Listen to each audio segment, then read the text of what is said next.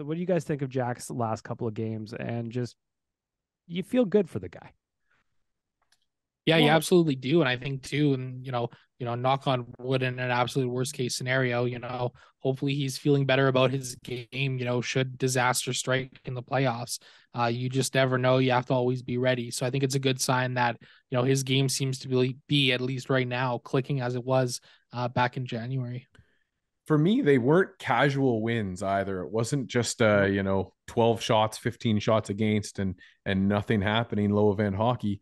Especially in the clinch game early on, Campbell was tested quite a bit and in close and in situations where in the past the Jack Campbell that we had watched all season would have let the little trickler in underneath his pads or been out of position on that second rebound or that third rebound chance that they had. So yeah, I mean, to Zach's point, you get some confidence boosts there, just kind of parceled in. And God help us if we have to use Jack Campbell more than once or twice in the playoffs.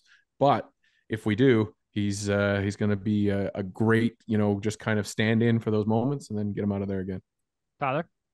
Yeah, I mean, great for him. Hopefully it's a confidence builder. I still think, this year's a write-off. He's not going to play an important role in any Oilers playoff games or anything like that. And at the end of the day, he played well against the Anaheim Ducks, who were a very, very bad hockey team. So I'm not like saying Jack Campbell's back or anything like that, but it's a positive building block, which I guess is good.